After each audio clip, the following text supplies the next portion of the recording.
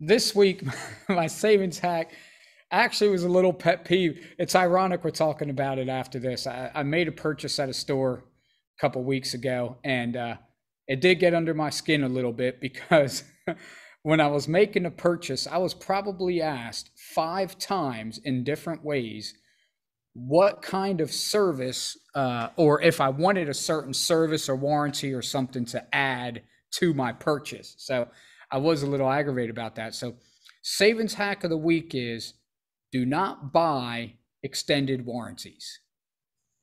It doesn't matter if you're in a vehicle, if you're buying a dishwasher, if you're buying a refrigerator, a pressure washer, a chainsaw. You know, these companies aren't selling extended warranties because it saves you money as the consumer.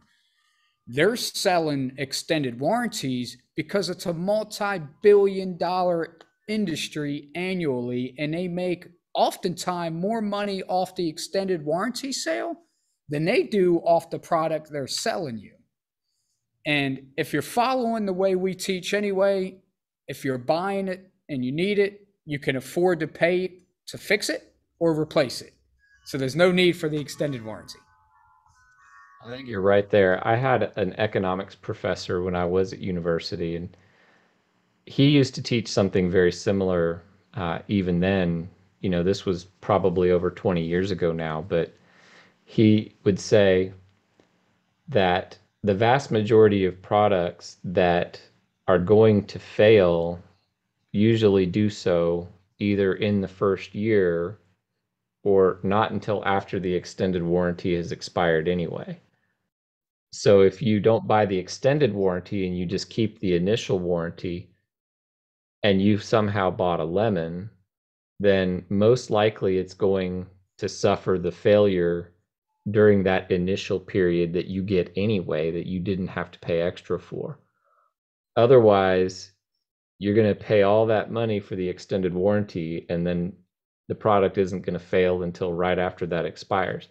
And these folks have, actuarial professionals that do all the data research on this. They know their own products very well.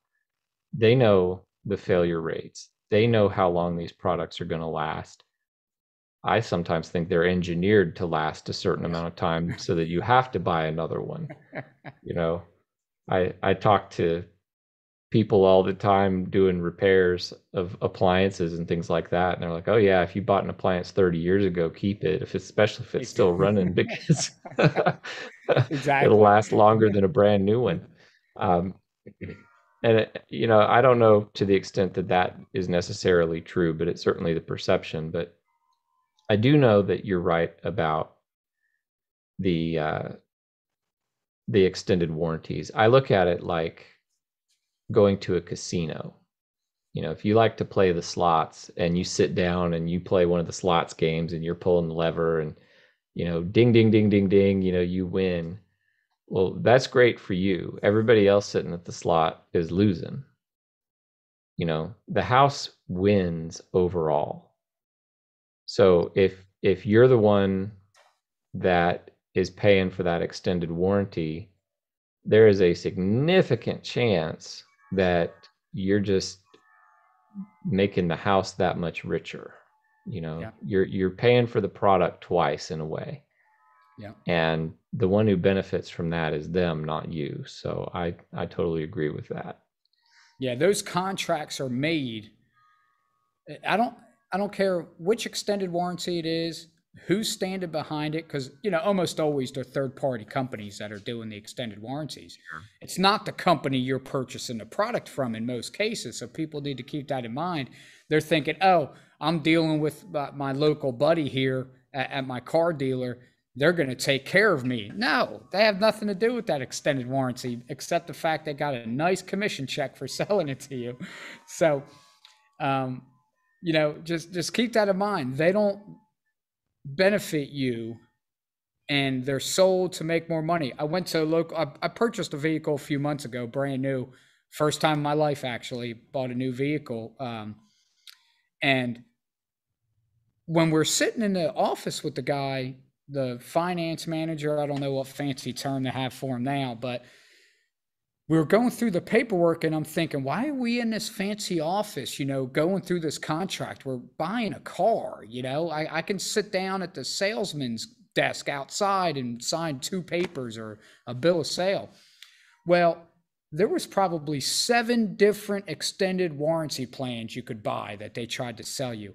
We were in that man's office for 1 hour on something that should have been a 5-minute process, but he tried to get us a tire warranty, upholstery warranty, a paint warranty. And it's like, man, you know, so if you're listening to this out there, you're about to get a new car, be prepared. They're going to try to tack on $2,000 to $5,000 to your sales price in these extended warranties.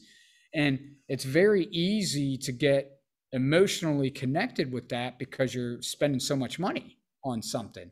But Right. just, yeah, please be Yeah. prepared for it and don't do it. And what's even worse is that if you're borrowing, 5, 6, 7 year term and you're paying that extra $6,000 over the course of 7 years, man, think of how much interest you're Yeah, paying on top of that. I mean, you're exactly. making everybody else rich and making yourself poor. So you don't want to Yes. do that. The Purposeful Podcast.